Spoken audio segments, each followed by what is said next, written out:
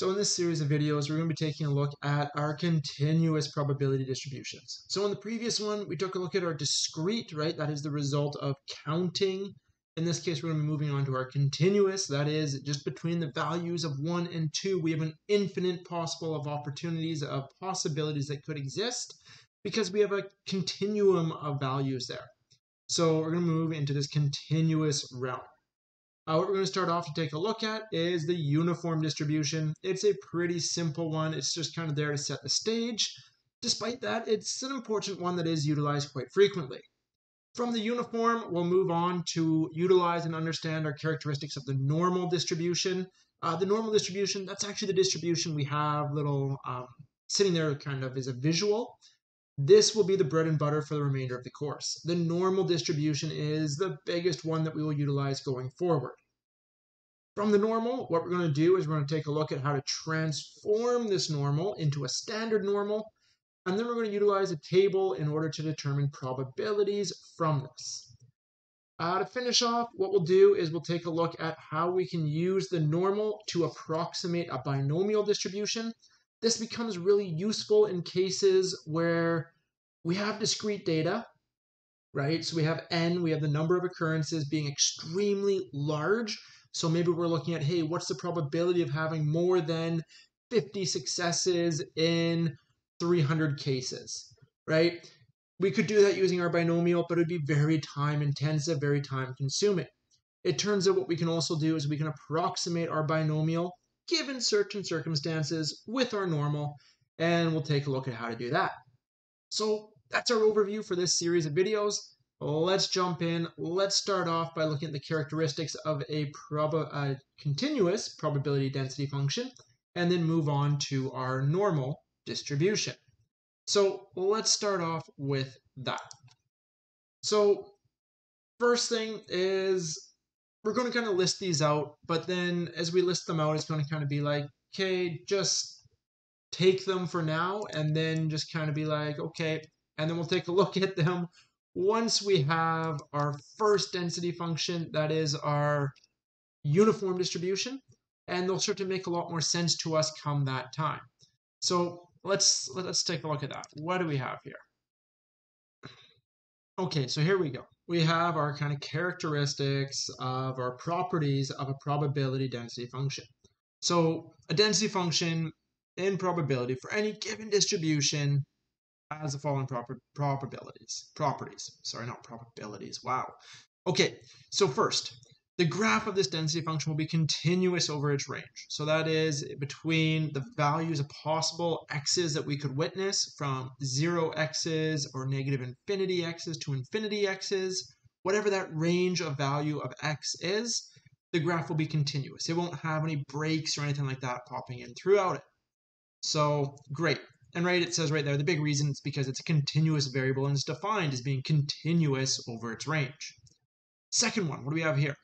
The area that is covered under the curve and is produced by the density function is always equal to 1, right? And again, this is very similar to when we were drawing our histograms of our discrete probability densities, is if we went and we added up all the bars of that bar chart from, okay, bar of 1, bar of x equals 2, bar of x equals 3, right? And the heights of these probabilities, if we summed that, we would have got 1, right? Such that this is saying, hey, the probability of getting between x of 0 and x of 10, if the range of x is between 0 and 10, probability of witnessing a observation of x is 100%, right? So we had to have that.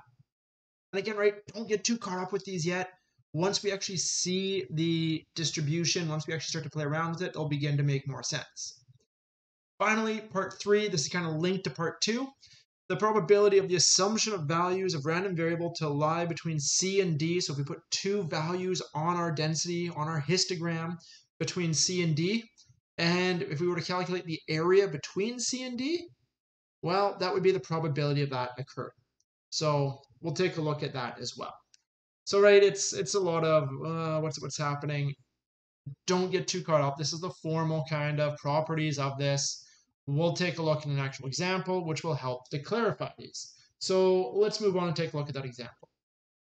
Okay, so our first example to kind of show us the properties of this probability density function is going to also incorporate our introduction into our uniform.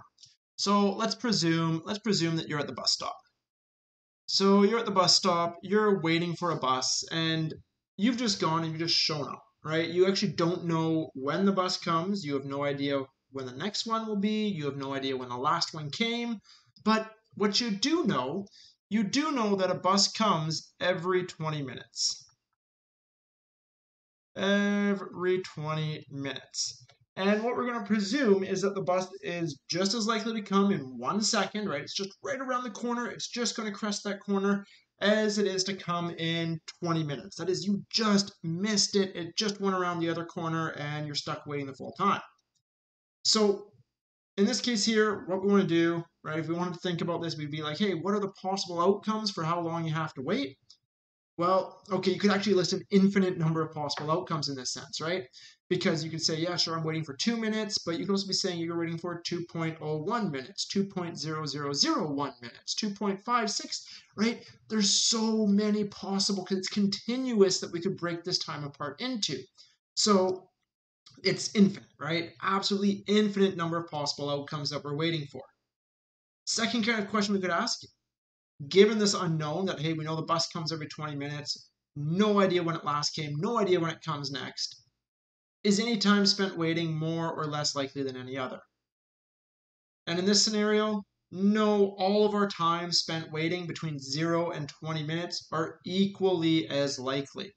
So given that all of those times are equally as likely, what we're going to get is we're going to get our uniform distribution. And what the uniform distribution is, let's take a look at this guy. Let's take a look at our x-axis. So here we have our x, and in this case here, x is our minutes waiting, right? How many minutes we are waiting for.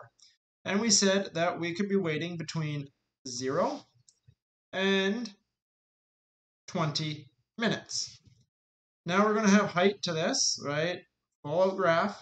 Our height is the probability of x, right? The probability that we wait however long we have to wait for.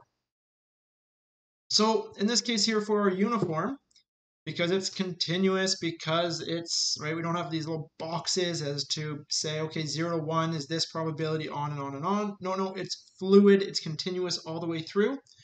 And we said, given that this is all that we know, the probability it comes in 0 or the probability it comes in 20 is identical. Same with the probability it comes at 15, 10, 5, any of the values in between. So in this case here, what we can do is we can work out the probability that it comes at any one and go from there. And what we find is we get a distribution that looks something like, oh, let's make that actually nice and straight, something like this.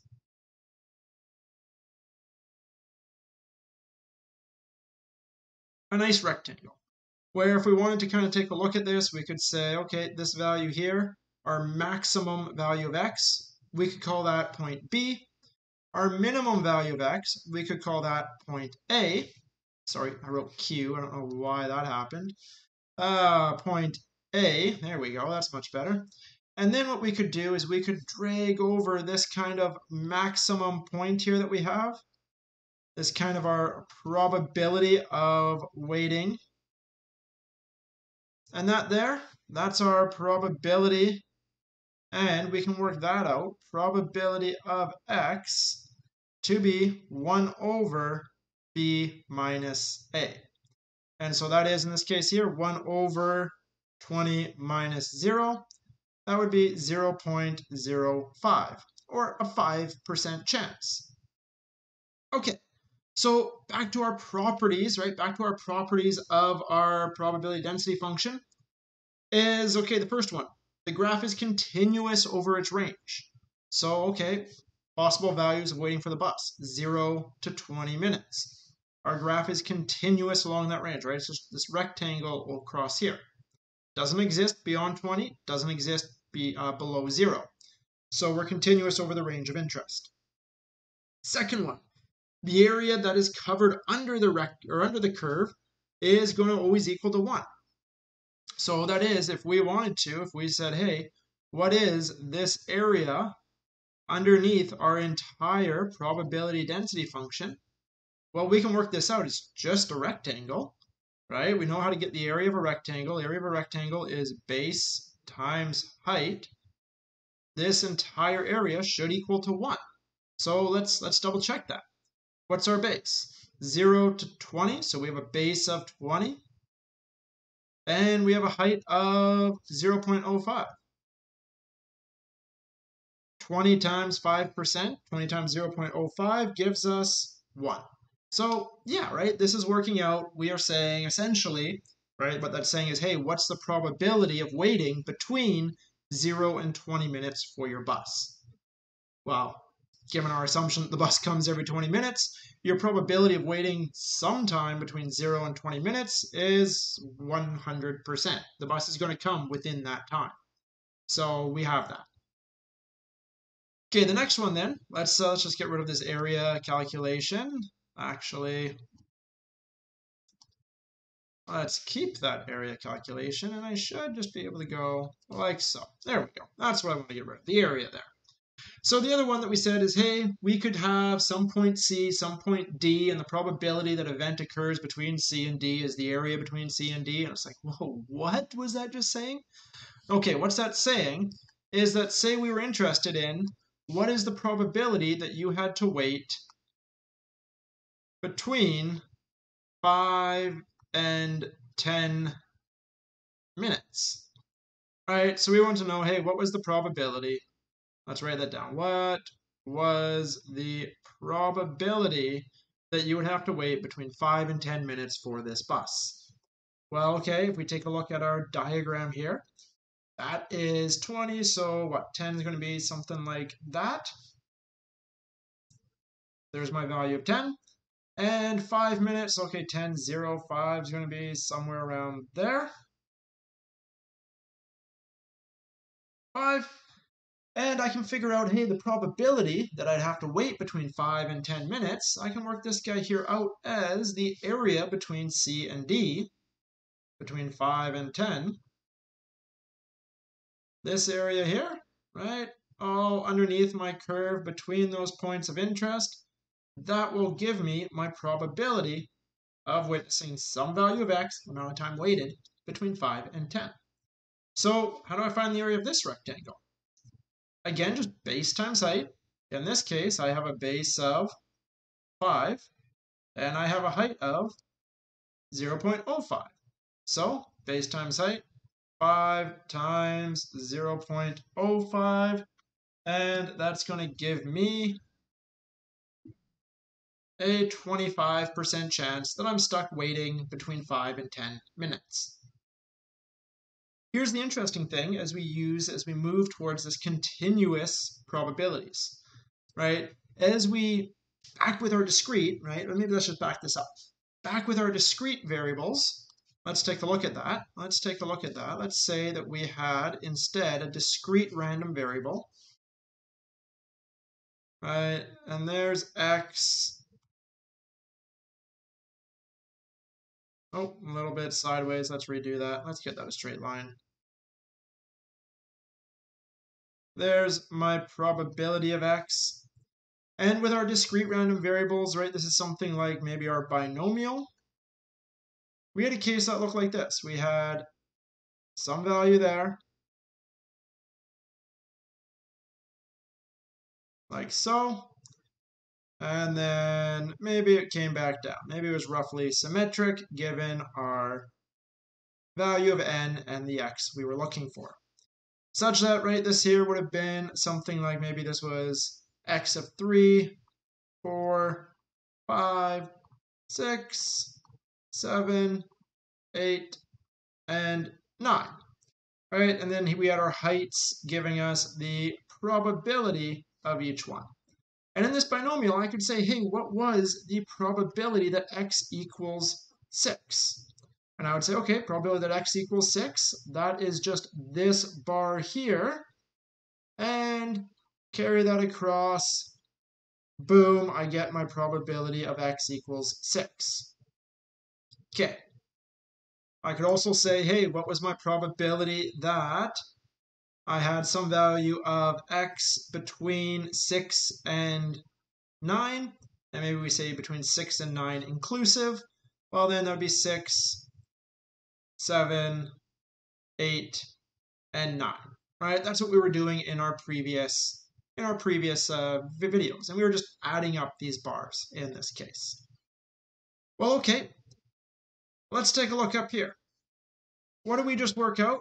Well, we just said, hey, what's the probability of getting some value of x, some time of waiting between 5 and 10? Well, that was, hey, probability of 5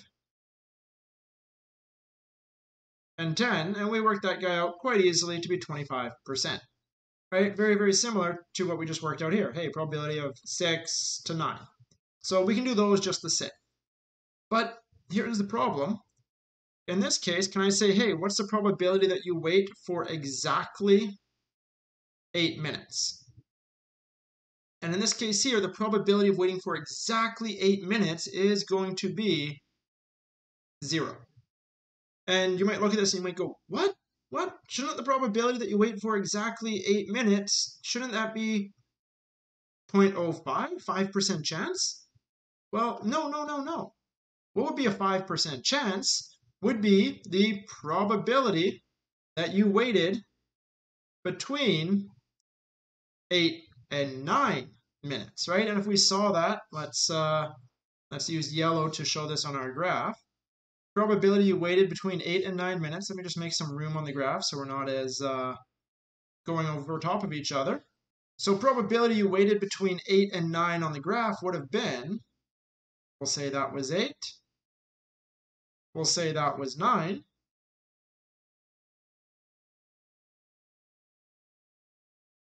We have our rectangle, base of 1 times the height of 5%, giving us a 5% probability that I waited between 8 and 9 minutes. But what's the probability that I waited for exactly 8 minutes? That is, I'm sitting there looking at my watch, and as soon as my timer hits 8:00, boom, the bus pulls up. Well, this probability is in fact approaching 0. And let's take a look at why that is.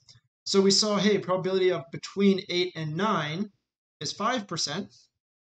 What about, let's just make some room here.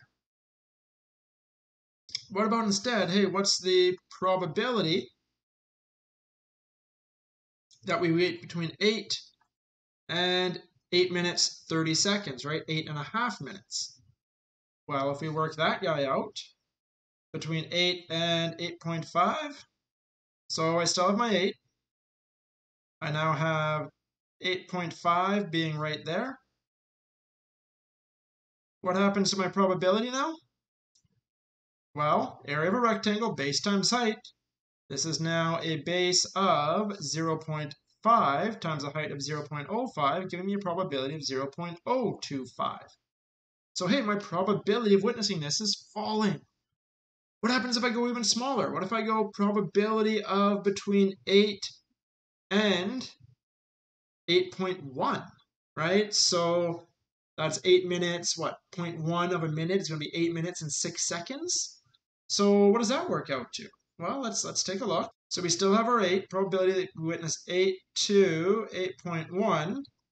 All right, scale's probably not perfect here. It's getting a bit too small. So, okay, area of this rectangle is going to give me that. So I have a base of 10%, 0.1, times 0.05. What does that give me? 0.1 times 0.05 is going to be a probability of 0.005. Right? So what we witness is that as we get into this incrementally smaller band that we're looking at, our probability of actually witnessing that is approaching 0. It's getting smaller and smaller and smaller and smaller.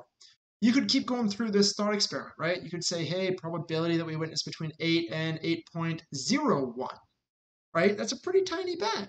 And you'll find that your probability of success is, again, really tiny. So in that case there, in our continuous probability distributions, the probability of witnessing exactly some number is always going to be approaching 0. And so when we're dealing with continuous probability distributions, we can never say, hey, what's the probability that x equals 8, x equals 2? It's always what's the probability that x is within this range? What's the probability that we wait between 12 and 14 minutes? What's the probability we wait for more than 15 minutes? All of these ranges being considered, and ranges are what we're going to have to use for our continuous probability distributions. So that does us for kind of our overview of our continuous distributions, are kind of our big properties of them, and we used our uniform distribution, nice easy distribution to play with in order to introduce them. Let's just wrap up here by introducing some of our properties of the uniform in particular, such as how we can calculate the average value and the standard deviation of our expectations. So let's take a look at that. So for some uniform distribution, let's just do it entirely in generic senses here. So we'd have our observations of x. We would have our probability of x. So we have our uniform distribution just being a box. We have our maximum value being notated as b. We have our minimum value being notated as a. And then we have, let's just use a different color to drag this guy out. We have that guy going out like that. That is our probability of x, and we said that that guy there is just 1 over b minus a, right? That's how we worked that guy out.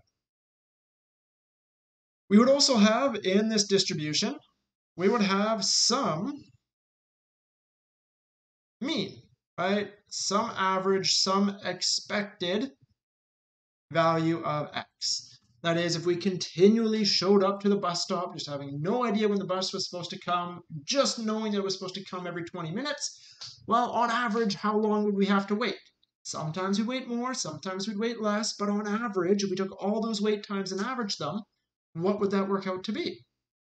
Well, we can get that. We can get that our average value of x is going to be equal to minimum plus maximum over 2.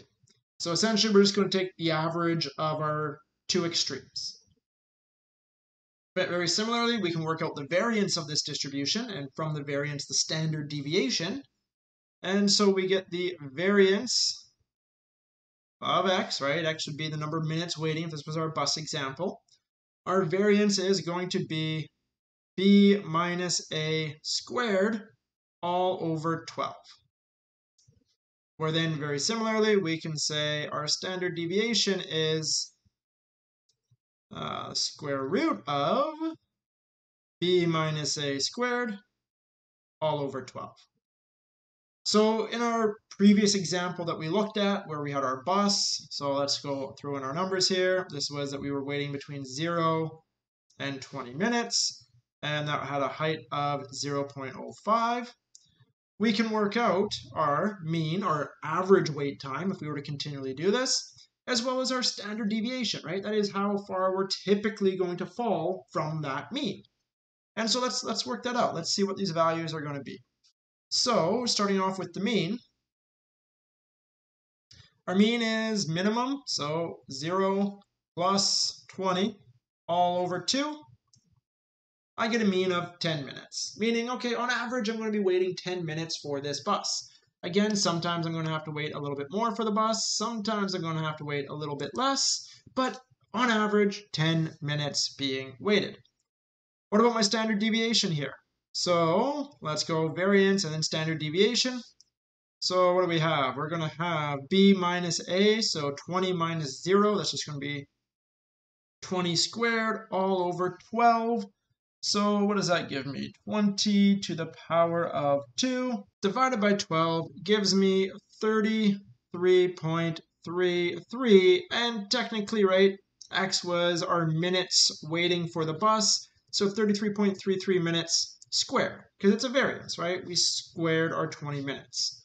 So to get our standard deviation then, we need to take the square root of our variance. So taking the square root of that, we get 5.77. So 5.77 minutes being our standard deviation. So again, if we want to kind of interpret that, we would on average be waiting for 10 minutes for the bus. our typical kind of range that we would fall would be 10 up to 15.77 or 10 down to 4.226, so 4.23. That would be our +1 standard deviation and -1 standard deviation.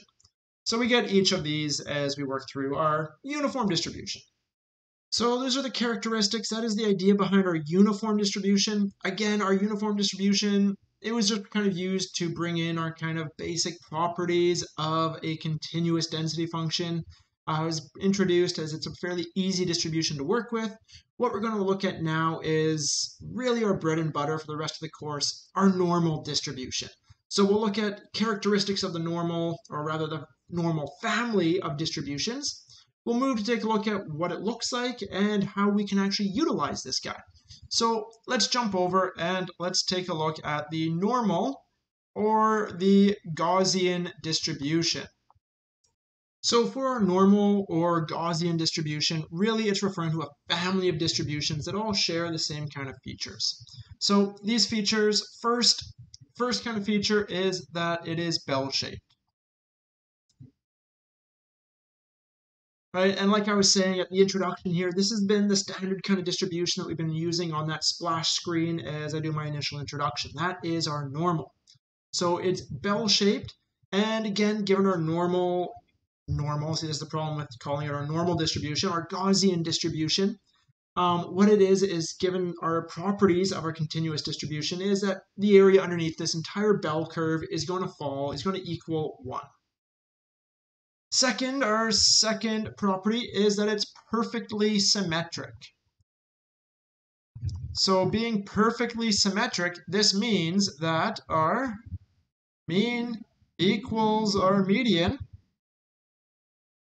equals our mode. So this is going to be actually a pretty important feature that we're going to utilize, we're going to take advantage of quite frequently in working with this distribution. Our next guy here is that it falls off smoothly. So falls off smoothly from the mean in either direction.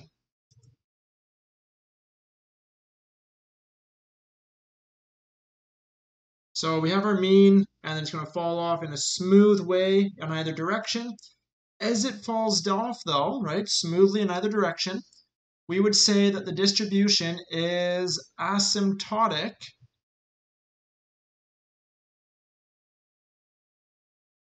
to the x-axis. That is, as the distribution falls off, as it approaches a probability of 0, the distribution will get infinitesimally close to the probability of 0, but it will never, ever, ever actually have a probability of 0. That is, the range of this distribution, the possible values of x, are truthfully from -infinity to +infinity. It is completely asymptotic to the x-axis. Finally, and again, right, these are just kind of our initial properties. We'll take a look at these characteristics and what they mean and how they kind of work through our distribution soon. Final one is that the entire distribution, the location, the shape, the entire distribution is being determined by its mean and its standard deviation. So it's mean, mu, and standard deviation. These two things determine the entire distribution. So often what you'll see written is you'll see, hey, some random variable x is distributed normally with some mean and some standard deviation, right? Where this is the mean of x and this is the standard deviation of x.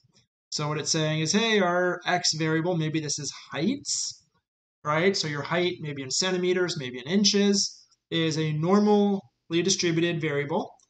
And so this normal distribution is going to be determined by some value of the mean and some value of the standard deviation. So we'd have that. Let's go and take a look at what exactly this means for us, what exactly all of these characteristics work out to. So let's take a look at a normal distribution for that. So freehanding our normal distribution, we'll do our best here. Oh, that's not the tool that I want.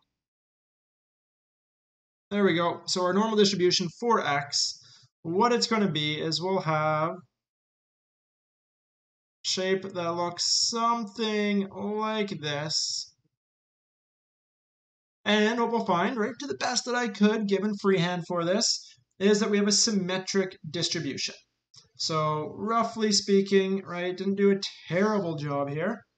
We have mean equals median equals mode, and we would have our mean of the distribution being right there.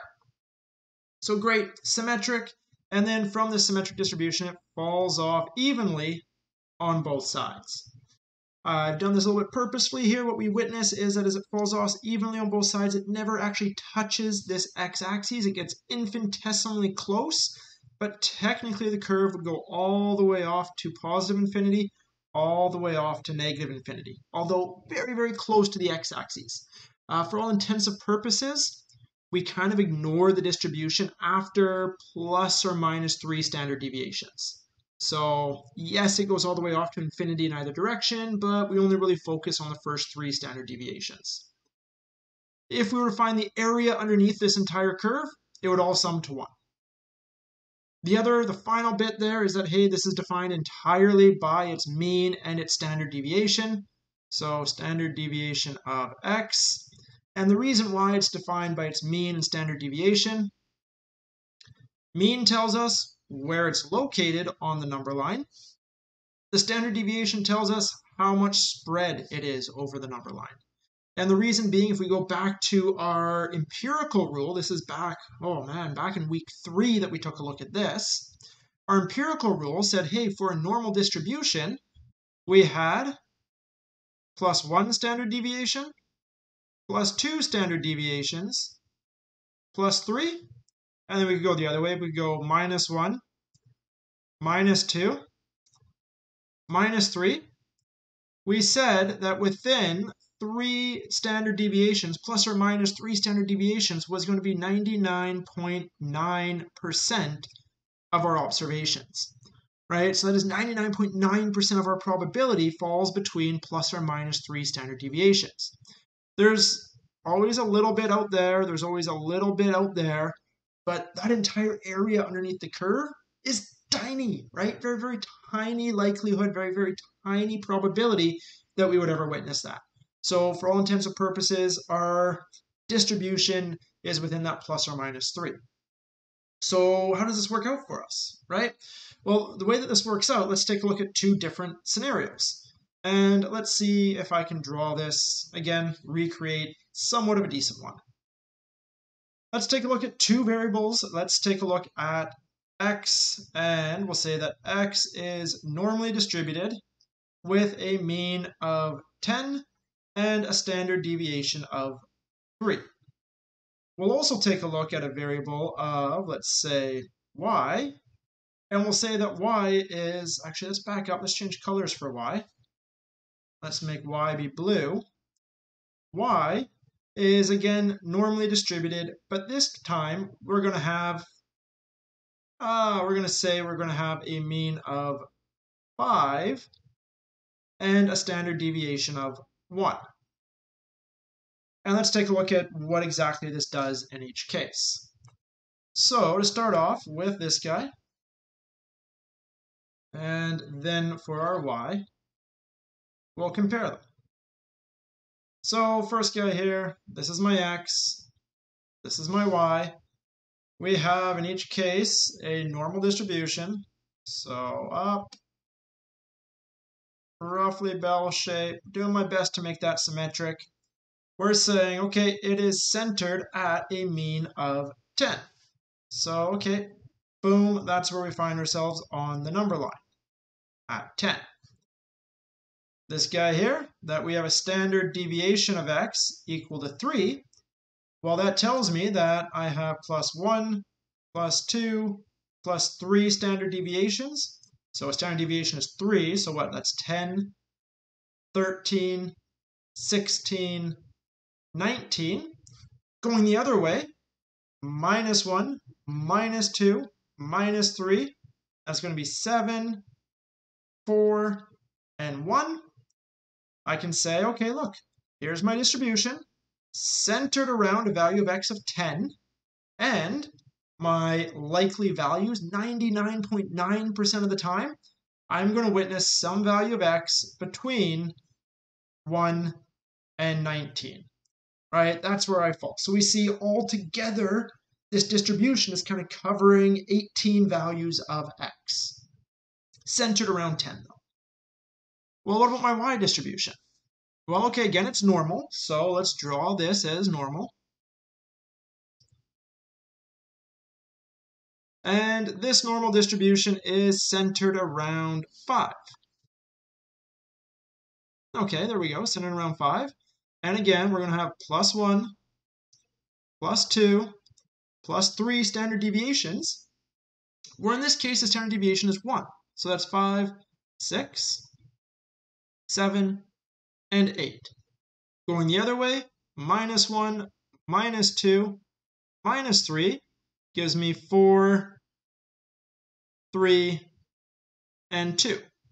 So in my case here, we have 99.9% of our observations falling between 2 and 8. That is only really over a range of 6 numbers now, and centered at 5. Same is going to hold for both of these. If we get the area underneath this curve, this entire area is going to sum to 1. If we get the area underneath this curve, the entire area is going to sum to 1. So if we were to take a look at these two kind of on the same number line, we would get a result that looks kind of like this. Let's see if we can do this. So starting off with yellow, let's put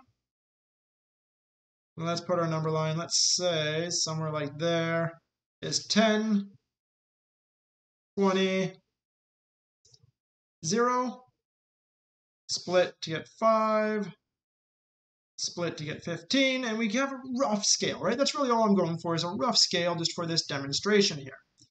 So for our yellow distribution, we'll find that it's going to go,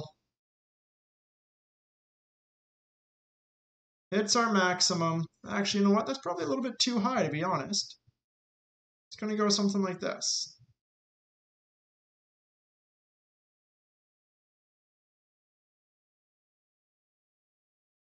And ideally, that would be perfectly symmetric. Freehanding it, again, makes it difficult. And right as we went through this, we would have ±3 standard deviations, such that, hey, right, values between 1 and 19, well, there would be about 1, there would be about 19, 99.9% would fall between 1 and 19. What about our blue distribution? Well, our blue distribution, this guy is centered around 5, falling down really to between 2 and up to, where is he going to be, 8? Something around there, 2 and 8. But again, if we worked out the area underneath the curve, it would still have to sum to 1. So the result is this distribution would be a lot more like this. Still bell-shaped, still symmetric, right? Again, best that I can do freehanding it. Still bell-shaped, still symmetric, but we would spike a lot more at this mean. And if we look at our number line, right, we'll have a much higher probability of falling close to our mean here. Well, actually, same probability falling within same number of standard deviations, but we see that altogether this blue distribution is more tightly packed along the number line, right? We could almost say that this value of 5, this mean of 5, is a better representation of our possible values of data than this mean of 10. So here what we've seen, right, we've gone through this, we've visualized our normal distribution. This is really just to show us that this value of mean and standard deviation are the two sole kind of determinants as to where we fall on the number line. The mean, just where we're located. The standard deviation is really saying, okay, are we a skinny, really tall, spiking distribution? Or are we kind of this low, spread out distribution. The smaller the standard deviation, the more the distribution will spike. The larger the standard deviation, the more this will be more like our yellow one, which is spread out over the number line. So we see the comparison there between the two. So how exactly then do we go about figuring out the areas underneath this curve? Well, we actually fortunate, lots of people have come before us and they've created for us tables, stats tables, such that we can just look up, hey, we can look up, I witness some value of x, right? We can say, hey, what's the probability that we witness x between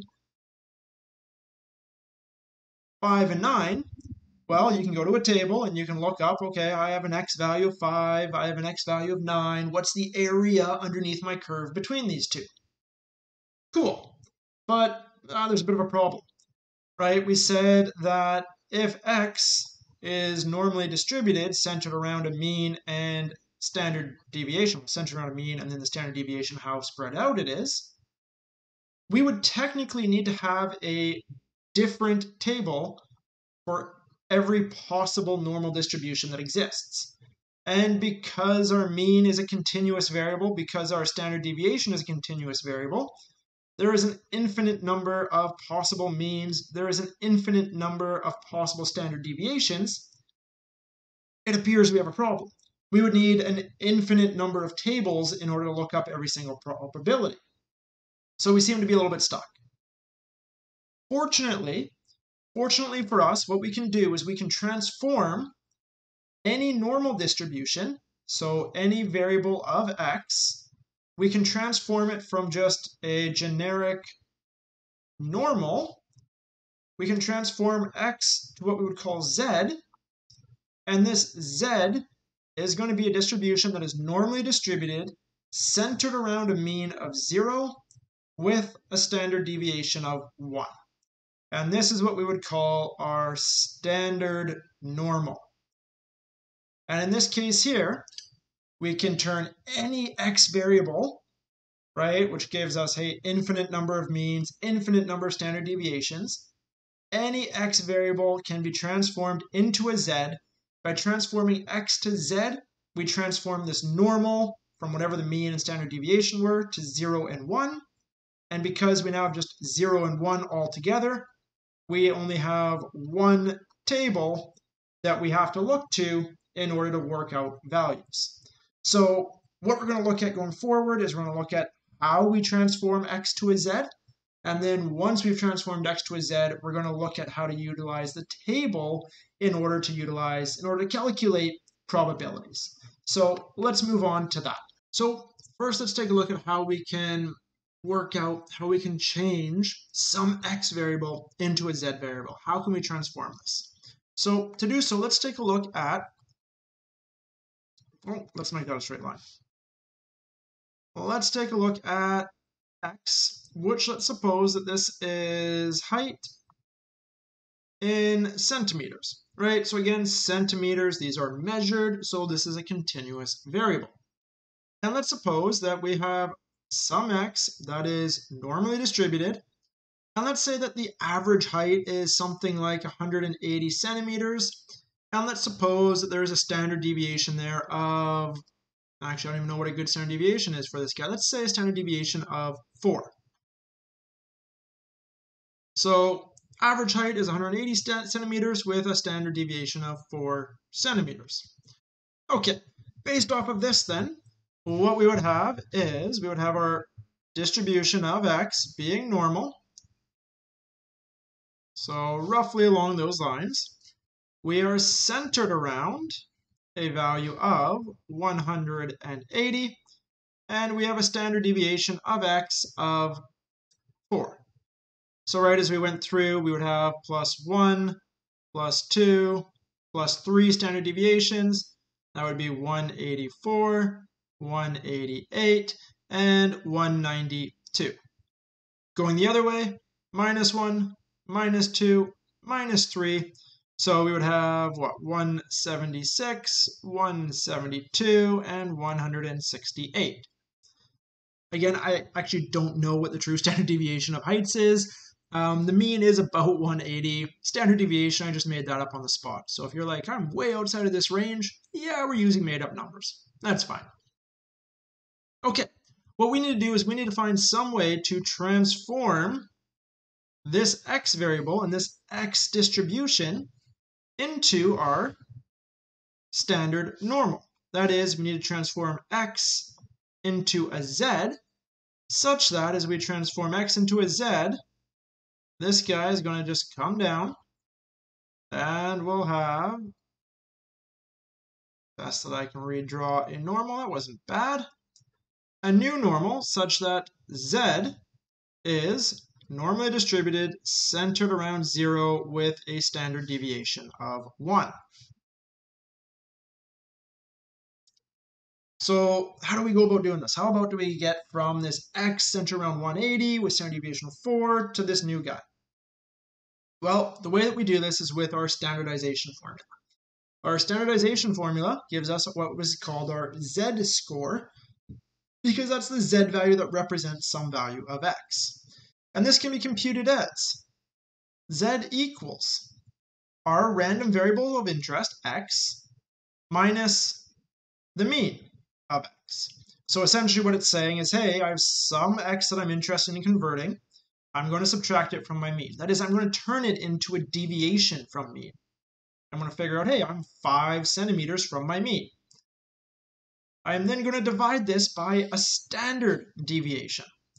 So divided by the standard deviation of x.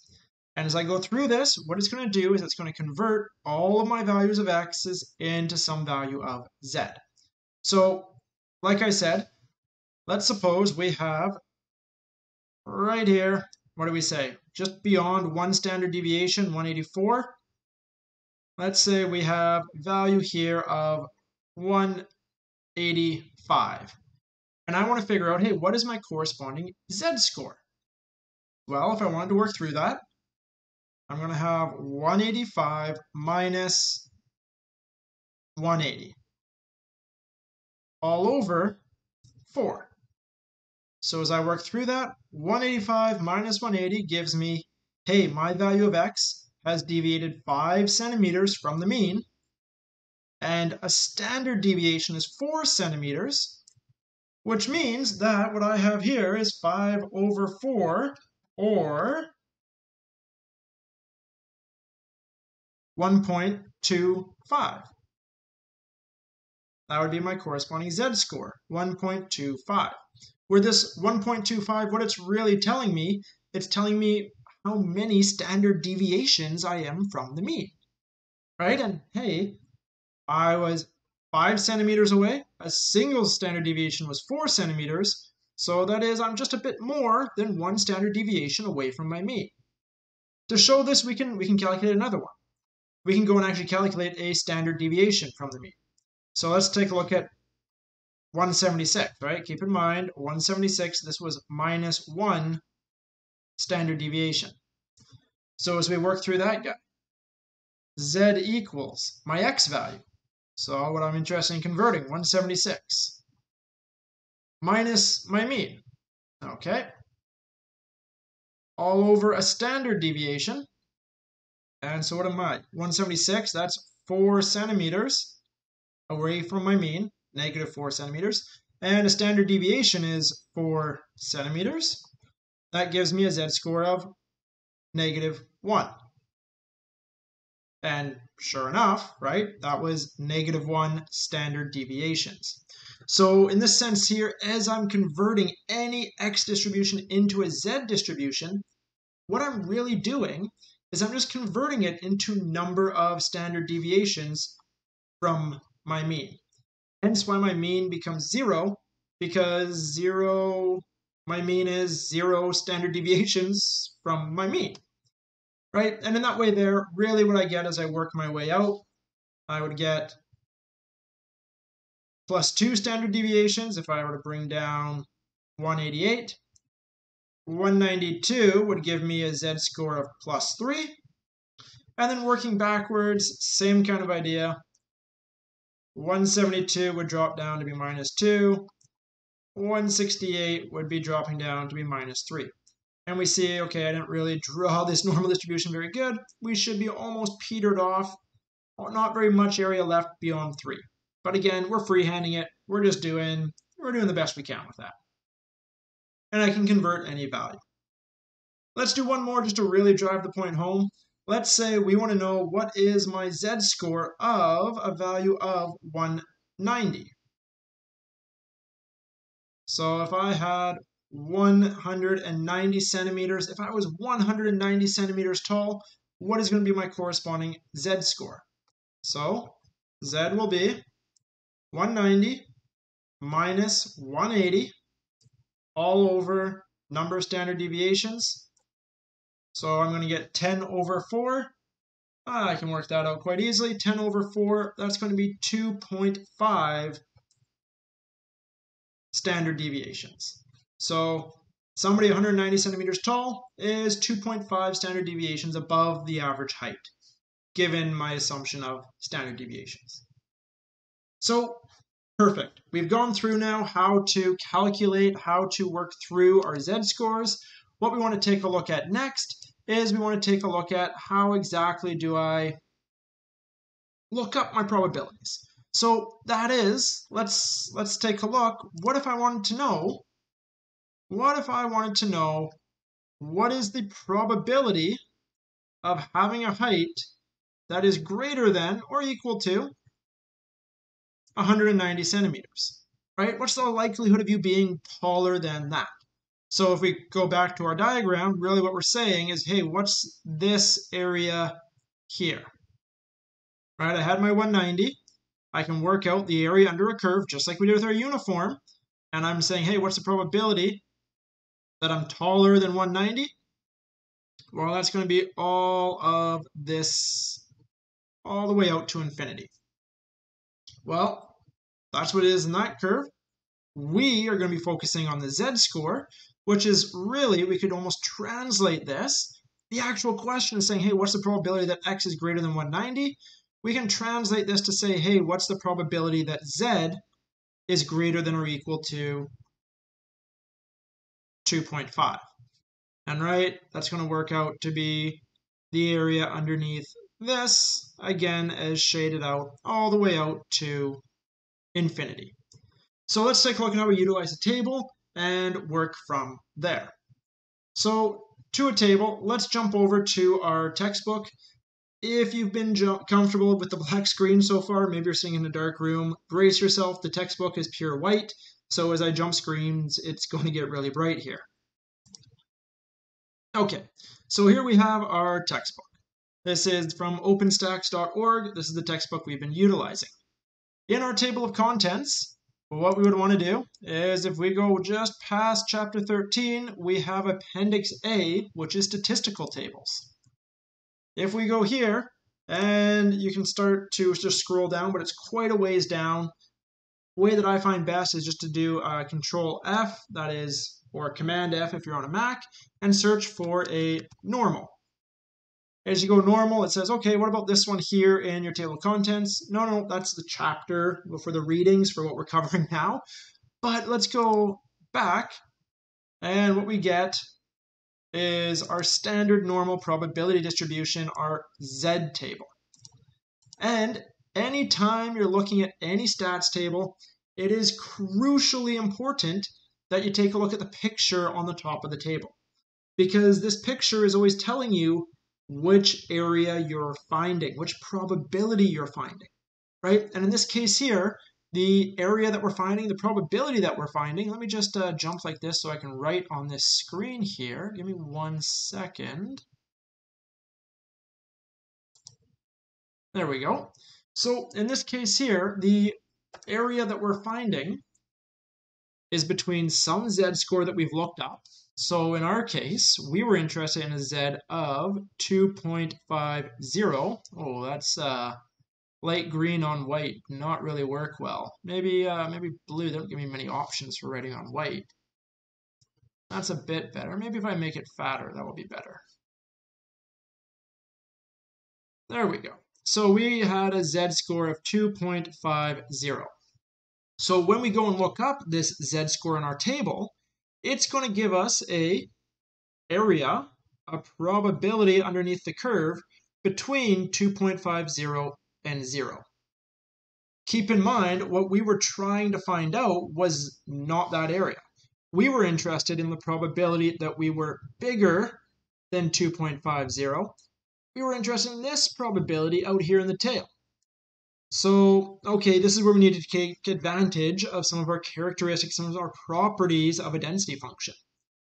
First property is that the entire area from negative to positive infinity, this entire area underneath it, that's 1, right? 1.00. So first kind of feature, first thing we want to take advantage of. Oh, oh no, I moved things around. There we go. Okay. So first thing we want to take advantage of as we go through this. Second one is the characteristic of the normal, which is that, hey, this distribution is perfectly symmetric. That is mean equals median. If we go back to what the median means, that's the middle number.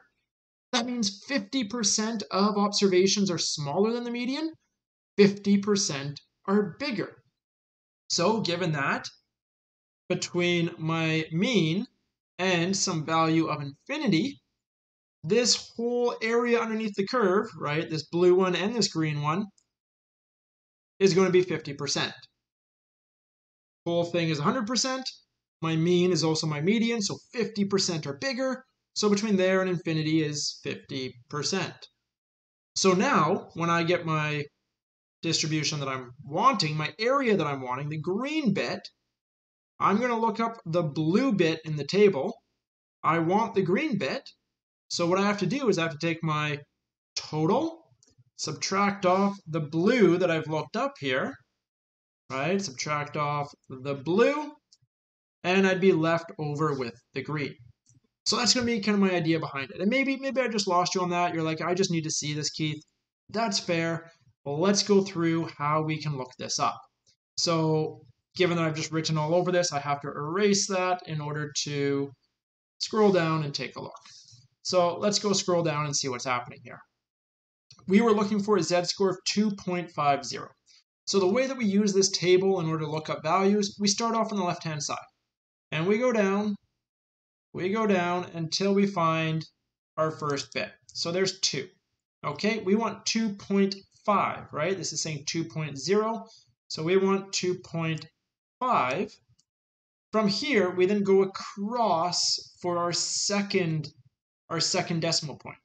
So 2.5 going across, we see 2.50, 2.51, right, as we went on all the way to 2.59. Well, we're just looking for 2.50 or 2.500. So I'm going to be using this first column. So first column gives me 0.4938. So let's go write that back down. 0.4938.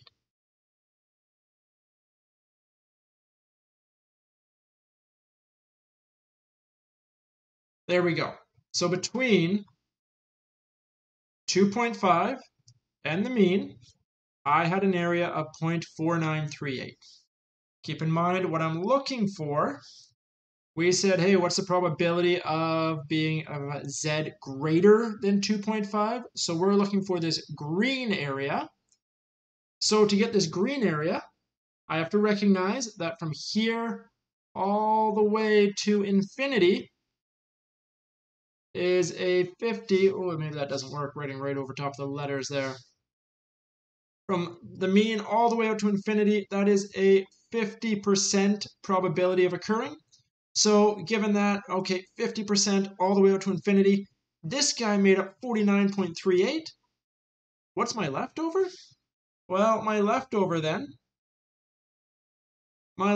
that's going to be 0.5 minus 0.4938. So, okay, what does that work out to? 0.5 minus 0.4938.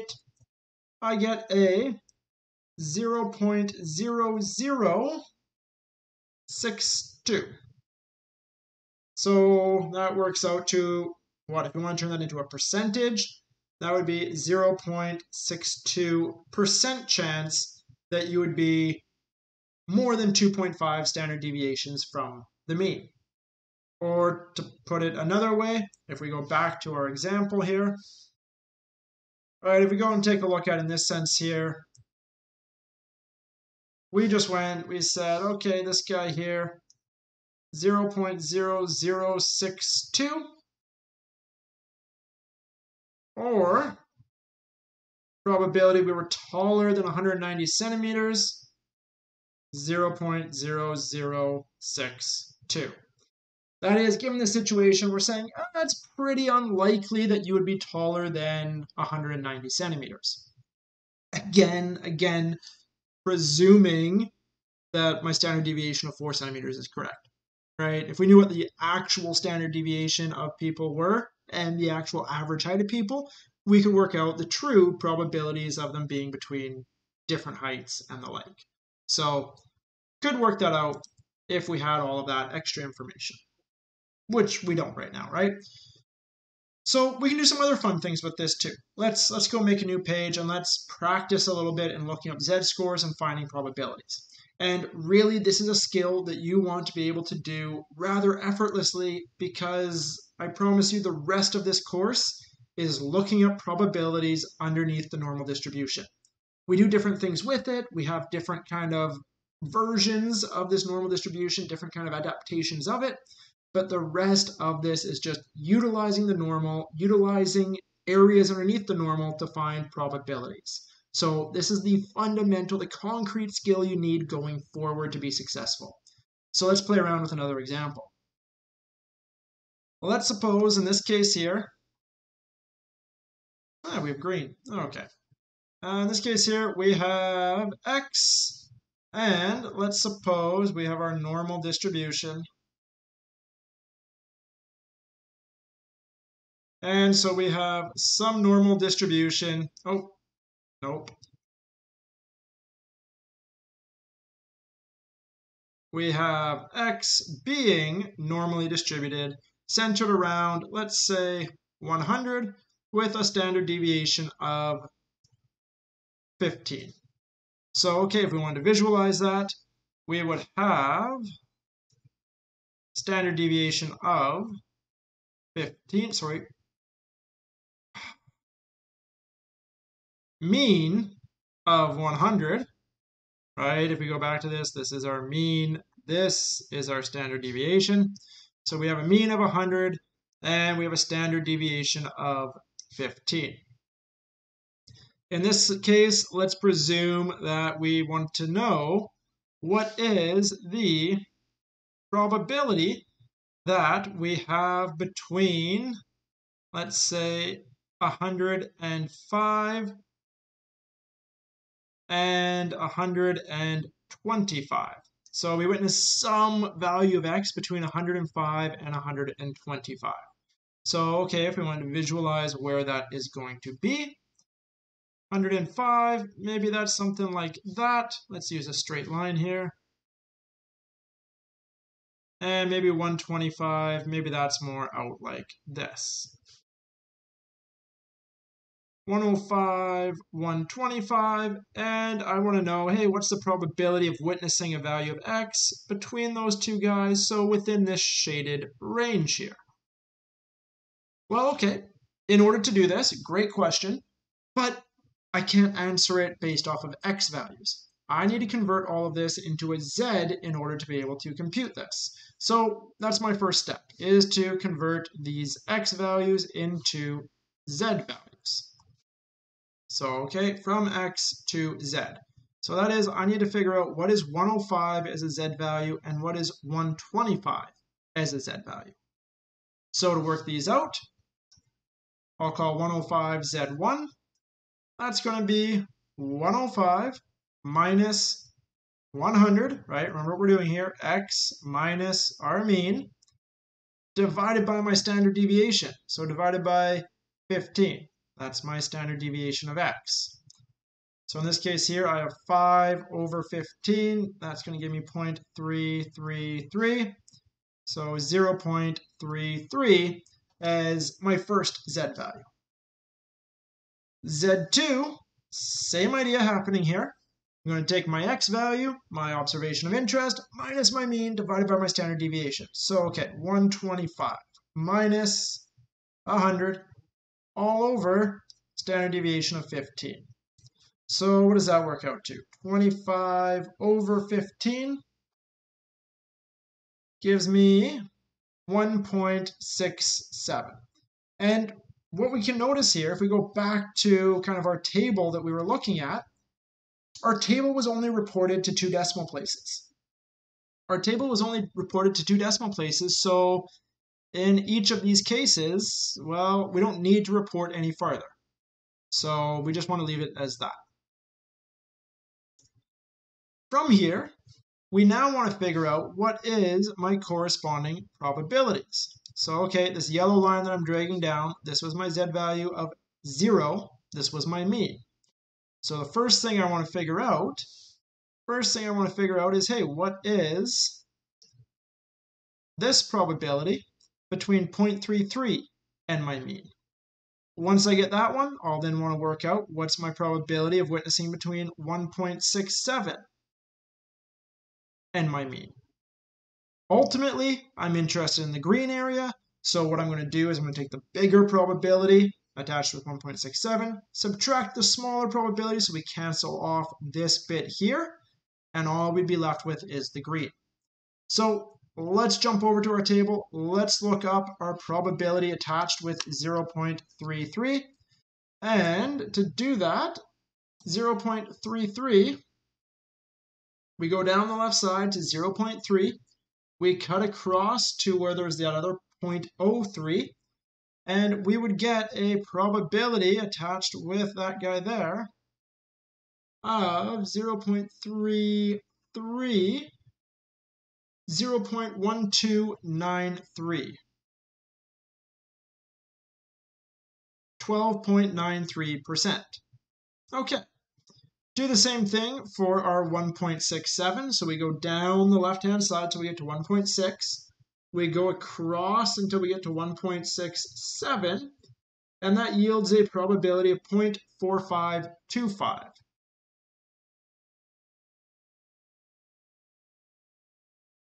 So 0.1293, 0.4525.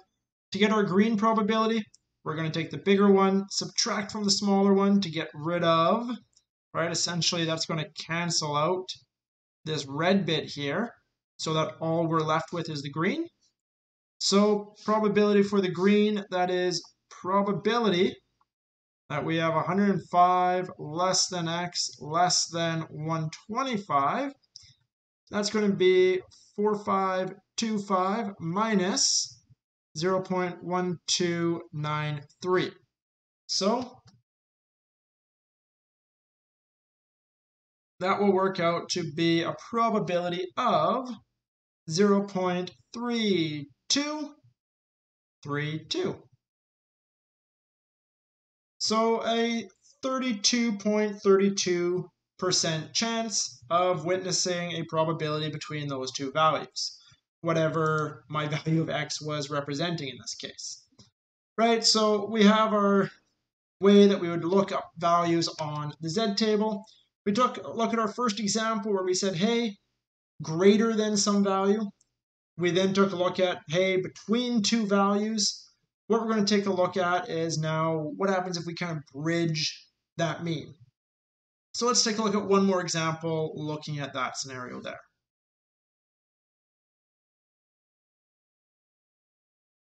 So once again, we have our x-axis. And in this case, let's give it some context. In this case, we're going to have income, and we're going to presume that income, so our x variable, is normally distributed, centered around 45,000 with a standard deviation of 15,000. So, okay, average income 45, standard deviation 15. So we don't have to carry around all of these thousands. Let's just change this, and let's say that this is going to be income in thousands of dollars. Right? Save us a little bit of trouble here. So we're going to have our normal distribution, our Gaussian distribution. That guy is going to be centered around our mean. We're saying that our mean is 45. And again, I'm just writing 45 because I'm saying my x's are in thousands of dollars. Makes it a bit easier for me. And then the standard deviation of x is $15,000. Okay, in this case here, what we're interested in, we want to know what's the probability that you go out into the wild and you survey somebody and you find that you want to know what is the probability that they earn between $35,000 and $50,000 a year. So, okay, let's actually write that properly. That $35,000 and $50,000 a year. So x is greater than 35,000 but less than 50,000. Okay, well we can denote that. So that is going to be 50. Let's say 50 is something like there. And 35, we'll say that 35 is somewhere like this. So we're looking for this area here. More than 35, less than 50. That area there underneath the curve. So 50, 35. Okay, again, great question. How do we approach this? We have the initial setup, all of our information down. We visualized it. We now need to calculate. How do we calculate? Well, what we need to do, first step, always the first step, is we need to convert our x to a z, right? We can't do anything with the x's themselves. We need z values. So let's convert 35 to a z, 50 to a z, and then for comparison, we could drag down 45, our mean. We know that's going to be 0 because the z distribution is centered around 0 with a standard deviation of 1, right? We know that. So working this out, let's start off with the lesser one, 35. So we'll say that z1 is 35 minus our mean of 45 all over my standard deviation of 15. So, okay, what do I get? I get negative 10 all over 15. That's going to be negative 0.67. Negative 50. Z2 is going to be 50 minus 45 all over 15. So that's 5 over 15. That's 0.33. So, okay, I have each of my z values. Keep in mind, my next step is to find out the probability of this guy and the mean, and the probability of this guy and the mean. So each of these respective probabilities. Let's start off with this guy here, 0.33. So again, we'll go back to our table, going down the left-hand side till we get to 0.3, and then across till we get to 3. And that there is a probability of 0.1293. So between 50 and the mean, this bit here would be a 12.93% likelihood. What about between negative 0.67 and the mean? Well, we go to our z table, and you'll notice we have no negative values. And you're like looking through, scrolling up, scrolling down, going, oh no, where are my negative values? Don't fret, don't worry, right? One of our big characteristics of our normal distribution is that it's a symmetric distribution. So that is the area between 0.67 and the mean is the same as between positive 0.67 and the mean. So our table only represents the positive values because of the symmetry. We don't need to just duplicate the same numbers again. So what we're going to do is we're just going to ignore the negative. All that negative tells us is that we're to the left of the 0. We're to the left of the mean. The probability is going to be the exact same as 0.67. So let's go take a look at that. Down the left-hand side to 0.6, and then across to 0.07, and that gives us 0.07. 0.2486. Okay. In this case, right, that was between 35 and 45 that we just calculated as a 24.86% chance. What we're interested in is between 35 and 50.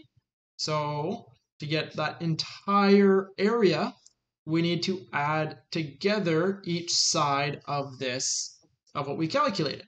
So we'll take 0.2486 and we'll add on to it 0.1293. And that will give us a probability that we were between 35 and 50, or between a z-score of negative 0.67 and 0.33. Probability of 0.3779, or a 37.79% chance that if we picked out somebody at random from a population with an average income of 45,000 and a standard deviation of 15,000, well, there'd be a 37.79% chance that they earned between those income ranges.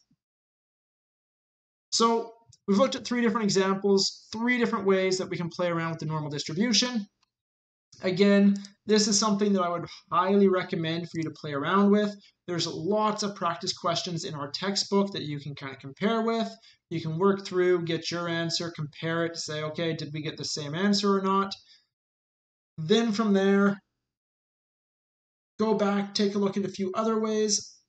I'll work through at least another example or 2 here just to really drive the point home. If you're comfortable with this, feel free, right? We've done 3 examples. That's good. You can stop the video here. The next video is going to be taking a look at our binomial distribution and how we can approximate that binomial with the normal. So I'll go work through another example or 2 here in this video, but if you're comfortable with this, feel free to jump on to the next video at this point. Okay, so here's another question to take a look at.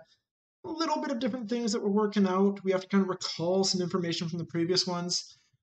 Take a look at this, see what you can do with it, and then I'll start working through it and see where we go. So you got 3 seconds here, pause the video, otherwise I'm about to kick off in working through this question. 3, 2, 1, let's go. So, okay, we're taking a look at you're buying a used Honda Civic, 2013. According to AutoTrader, the prices are normally distributed with an average of 9,500. So let's just write that down. We have an average of 9,500 and a standard deviation of 900. Okay, and we said that, hey, these prices are normally distributed. So we could go, okay, X is normally distributed, centered around 95 with a standard deviation of 9. Great. We then want to know what price would you pay to be in the top decile of purchases, and what is the value of the first, second, and third quartiles. So, okay, we have to go back and think about what exactly do deciles and quartiles mean. Well, before that, let's just draw our distribution so we get an idea as to what we're looking at. So we have X. We have a normal distribution, looking something like that. And we have that we are centered at our mean, and what do we say our mean price was? $9,500. We then have a standard deviation of 900. Now, mind you, if you wanted, you could change X to be in terms of hundreds of dollars. That would just be 95 and 9, right? Just changing the scale. Other than that, we'd get the same results. You just have to change everything to be in hundreds at the end, but I'm going to leave it as it is. It's not too bad. So first thing, what price would you pay to be in the top decile of purchase prices? So okay, let's remind ourselves what a decile is.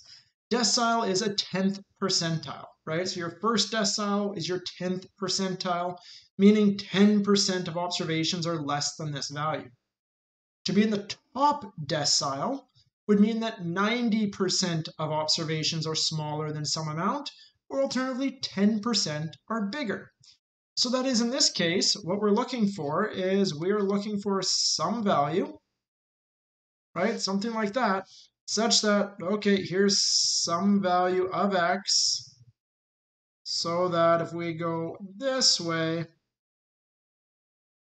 10% of our observations are bigger than x. That is, on the other side, 40% are smaller, and right, 40 and 10 gives me 50 on this half of the distribution. The other half of the distribution would be, again, 50%, such that the whole thing sums to 1, right? That was one of our features. Well, we don't have an x value. This appears problematic. Well, let's keep in mind what we do. We always need to have something with a z. In this case, what we want to do is, instead of saying, hey, we're going to calculate some value of z and then go to our table and look up the probability between that value of z and 0, we want to do the opposite. We want to go to the table and we want to find a probability of 40% and find out what z value is attached to that. So in order to do this, let's bring up our table here. And again, right, keep in mind the table is going to be white, so it's going to be a pretty big shock as the screen jumps, so just be aware of that. So we're looking for 40%. So let's jump and take a look. So we're looking for 40%. So in this case here, right, in our previous cases, we'd said, okay, here's our z value. We'll go down the left-hand side, find the value across the top, find that second decimal place, go down to the probability. Well, now we're doing the opposite. In this case here, we know the probability we're looking for. We're looking for 40%. We want to find out what z value is attached to it. So in this case, we're going to go into the meat of the table here. That is this middle part. And what we want to do is we want to start off by finding about 40%. So as we go down, okay, I have 0.3770 there, 0.4131, so there we go. Right here between these two guys, I have 40%. Keep in mind that's right in between 0.3997 and 0.4015. Now, okay. Best practice typically when using the tables is just to go for the closer value. So that is, hey, in this case here, 0.3997. That's really darn close to 40%, right? That's closer than this next guy. So we should just go and take 1.28 as the value there. Okay, that's often best practice. Another common way that you'll see this done is to say, okay, even though this guy's closer, because 40% is right in between these two, right? Because 40% is right in between, what you're going to do is you're just going to take an average between the two, and you're going to use 1.285, right? And where did I get that 1.28 from? Well, 1.28, and then 5 to say that we're going right in between. So this would be a case where we'll be using actually a z value to 3 decimal places. And in that case there, we're kind of saying, yeah, it's right in between, right? That 5, saying it's right in between these two guys there. And that's the one that we would use. For this example, I'm going to go and use this 0.3997, so just 1.28. Keep in mind that for our weekly quizzes, the way the answer keys are set up, most of the time there's enough fudge room worked in that you could use either method and get the right result. But the way that the answer key is set up is actually based off of that you would use 1.285 for those few questions. And again, that would only be for the questions where we're looking for probability to z value. So that's how we could look that up. Let's jump back, let's put in our z value, 1.28, and let's finish solving this question. So bringing that back over, we're going to get 1.28, such that this guy here was that 0.3997. Not exactly 40, but the best we can do given the table. If you watch subsequent videos, we'll take a look at how to calculate this exactly using Excel or R. Keep in mind the D2L quizzes. The D2L quizzes are set up assuming you're using the table. So it's a good way to check your work. It's a good way for, say, an exam to see what's happening. But the D2L quizzes where they want a specific answer, they're set up assuming you're using the table. So 0.3997, that's close enough. Okay, so what are we doing from here? We got our probability to our z. We're just going the opposite way through this question, right?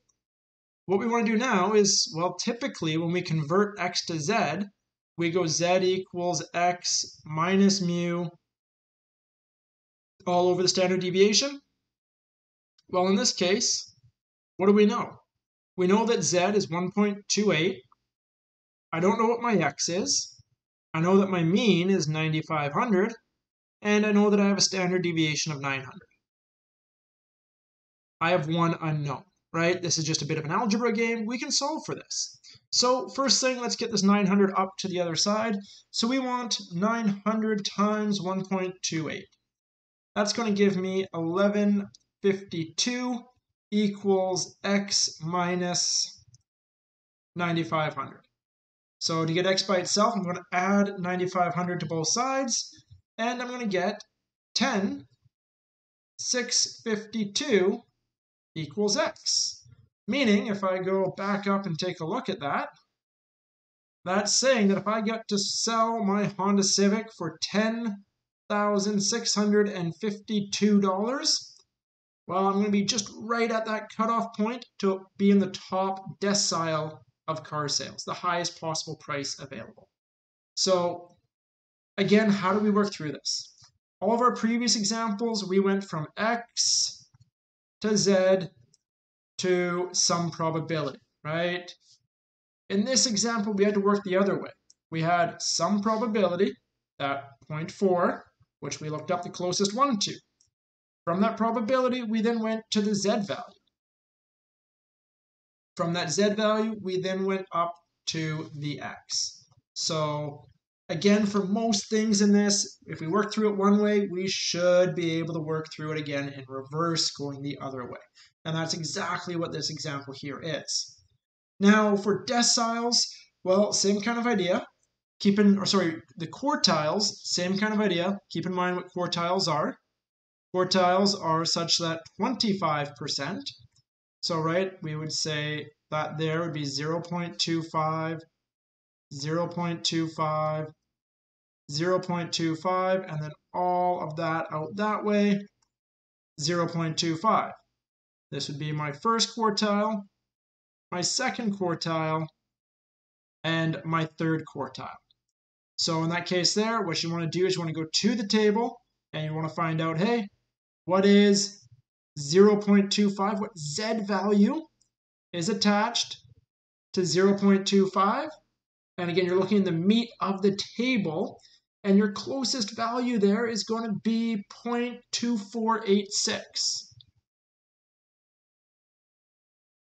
That 0.2486, that is attached to, oh, I lost it here, where was it? 0.67. So, okay, in this case, that's a negative 0.67. Our quartile 3, that's going to be positive 0.67. From here, well, again, you know your Z, you know your mean, you know your standard deviation. You would have negative 0.67 equals X minus 9,500 all over 900. And you could work through, you could solve for your X value. And then again, same thing when you have the positive 0.67. And then that way there, you can get your first, second, and third quartiles. Well, rather 0.67, that'd be your first and third. Your second quartile, that's your median, your 50th percentile. What's your median? Quartile 2, 9,500. We have a symmetric distribution, so mean equals median. So that would be our walkthrough for that question there. Working through things backwards, again, a skill that you'd want to be comfortable working with. Next example, we'll play with this a little bit more. Okay, so another example to take a look at here. In this case, well, what do we have over here? In this case, we have distances which students live from school tends to be normally distributed in the case such that the average distance from school is 5K with a standard deviation of 1.5. Okay, suppose we have a given student that lives so close to the school that 99.7% of students live farther from the school than they do. How far does this student live from the school? Okay, so how would we work this out? So, again, pause this, try to work through it. Highly recommend you try to work through this. Otherwise, here we go. So what we have is we have a distribution. We have x, which is distance from school, being normally distributed with a mean of 5 and a distance or a standard deviation of 1.5. So if we were to take a look at that, we have x, distance from school, and normally distributed looking something like that. So, okay, maybe not my best normal out of all the ones I've drawn so far, but we get the idea. So we're centered around 5. Now, okay, this is all the different distances from school, and the height is the probability or the frequency you could think of as how many students, how far they live away from the school. So, hey, most students live around 5K from the school. Maybe this is where the city center is. And then we get farther and farther away, we get fewer and fewer students. But we have some student that lives so close to the school that 99.7 live farther away, right? So, hey, if this is distance and our number line, right, going from 0 all the way out to infinity, well, they live so close, 0 would be at the school. They live so close that 99.7 live farther away than they do. So that's going to be some value so close to the school that all of that is 0.997, right? 0.9997. Or to break this down another way, we could say that this red area is 50%, and this green area here, what's this green area? 0.497, right? Such that, again, mean equals median, so 50% greater than that, and 0.49 between that guy and that guy. So altogether now we have a probability. This is, again, a type of question where we're going the opposite way. We're going from a probability to a z to an x. So we have our probability. From here, we want to jump over to the z. So to jump over to the z, we want to look up what z value is attached to that. And to do that, let's take a look. We're looking for 0.497. So again, we're looking in the meat of the table for that. And 497, we actually have that exact value here. And that exact value for 497 is a z-stat of 2.75. 2.75. So we needed to bring this down. We needed to change that to a z, and that was a z of 2.75. That is, for 2.75, the probability between there and the mean is 0.4970. Okay, from here, we need to say, great, we want to know what is our value of x. How far does this student live from the school? They don't live 2.75, that's 2.75 standard deviations. We need to know the actual distance in kilometers, right? That's what we're measuring. We have km. Okay, here's where we need to be careful, right? And I almost made this mistake just going through this example. Our z table is all recorded in terms of positive numbers. But in this case here, as we look at it, we were looking for a value to the left of the mean. We have a z value then to the left of 0. So this is actually negative 2.75. And we need to watch for that, right? We need to be careful of that we don't make that mistake. We'll get completely bogus results if we do. From here, we look at our standardization statistics. So z equals x minus mu all over the standard deviation. We know z, we know mu, we know the standard deviation. X is what we're looking for. So let's do some algebra. Negative 2.75 equals x minus my mean of 5 all over our standard deviation. What did we say our standard deviation was? 1.5? Okay. Working through that, we get negative 2.75 times 1.5. So 2.75 times 1.5, that's going to give me 4.125. all of that equals x minus 5. So 4.125 plus 5, 9.125. Oh, see, made that mistake. Even though I had my negative, I dropped it again. It's not 9.125. Let's back up here. Negative 4.125.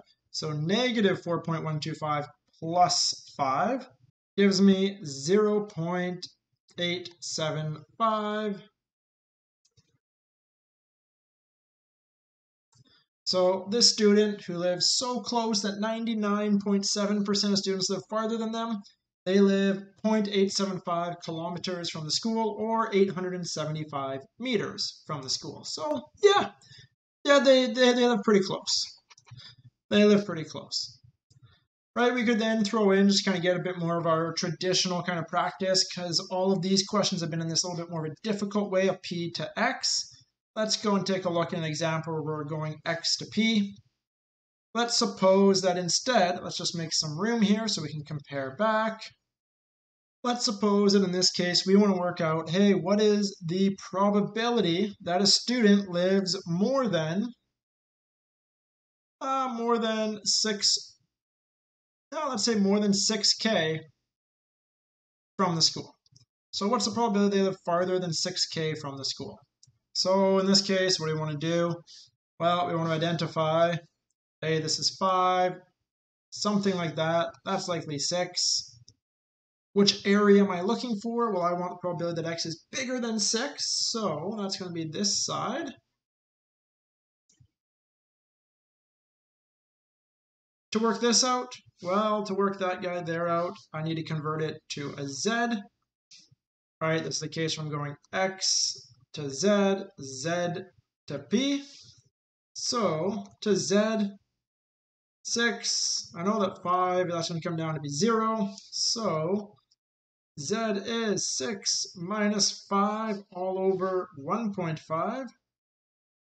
So 1 over 1.5, that's going to give me 0.67.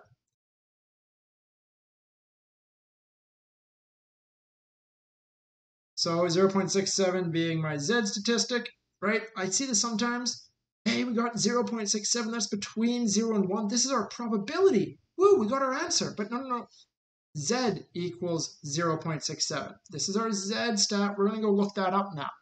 So we jump over to our table. We go down the left-hand side till we get to 0.6. We cut across to 0.67, and we get 0.2486. There we go. So 0.2486, that was this red area. But keep in mind, we're not looking for this red area. We don't want this red area. We want the blue area. So from there all the way out to infinity is 50%. And we just want from here out to infinity. All right, I messed up my color, so let's just go. We want this yellow one now. So if we want that yellow bit, well, we take 0.5, we minus this, and the leftover is going to be our yellow. So 0.5 minus 0.2486 is going to give us 0.2514. So 25.14% of students live farther than 6K from the school.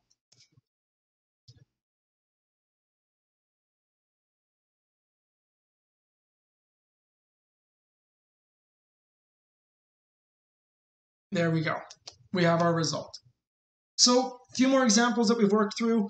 Hopefully that's really helped in how we can work through this, how we can play with the normal distribution. Next video, we're going to be taking a look at using our normal to approximate the binomial distribution, and that will finish us up for this chapter on normal and continuous distribution functions. If you have any questions, feel free, post to the D2L frequently asked questions. Feel free to shoot me an email.